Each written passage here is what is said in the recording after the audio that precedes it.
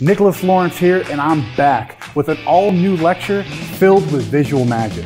In this lecture, you're going to gain some great insight into how I create unique effects, but also these new secrets are awesome. I really think you guys are going to find a lot of value in them.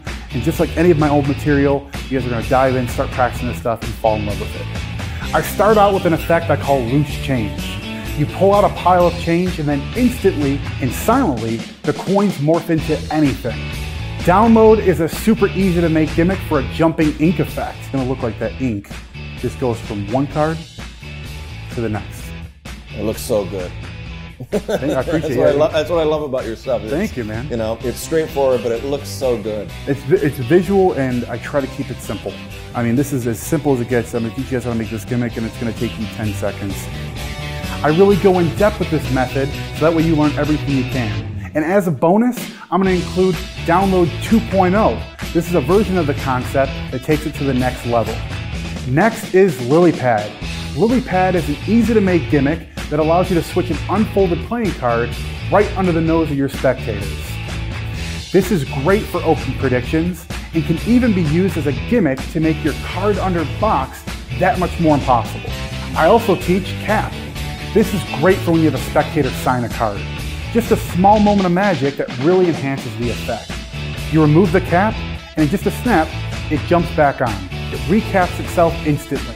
This is a DIY gimmick that's very easy to make, and I teach everything that you need to know. You're gonna love this next one. It's called Popped. It's a way to make a kernel of popcorn pop inside of your hand.